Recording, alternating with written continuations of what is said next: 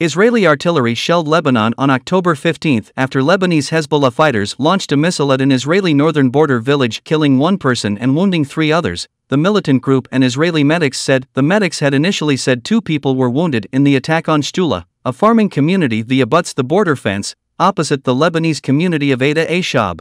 The Israeli military said it was striking in Lebanon in retaliation, and it declared a zone within 4 kilometers of the Lebanese border off limits to public access. 3 security sources confirmed to Reuters that Israeli artillery was striking several areas in the south.